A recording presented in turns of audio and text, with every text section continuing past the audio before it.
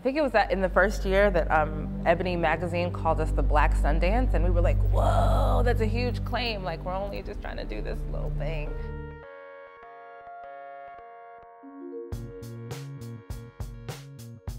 Marjorie just has an incredible eye for films that really have art as the core. What we're interested in is really looking at the art of filmmaking and how Black people participate in that.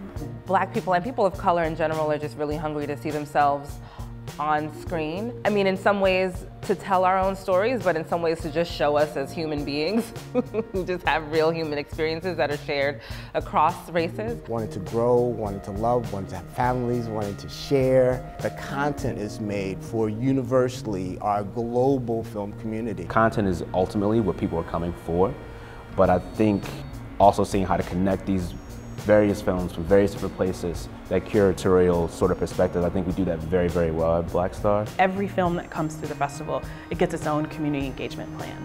And then we reach out as broadly as possible to people that we think would be interested in this work. And then it shows up. You know, we think it shows up in the work.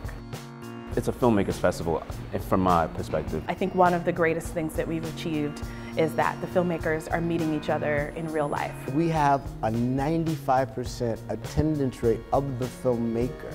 So the filmmaker is actually present with other filmmakers in the audiences to talk and deconstruct these things. Two directors who may not have known, they knew someone from some years ago or chatting, I think that's what happens. It's almost a family reunion in that way. We have directors who come back probably for their third or fourth time this year. We're all about making the experience rich for the filmmakers and the audience alike. And like the numbers just keep growing. I think the first year we had 2,000 or 2,500 people, then the next year it was 3,000, and you know, so it's just grown, and I think this year we're anticipating a 4,000 plus crowd. They're coming from all over the city, they're coming from DC, they're coming from New York. We've had people coming from other countries now. It feels really good. It feels like this idea that I had wasn't just for me, that I was onto something. And it's also important that people know that the festival is not for Black people.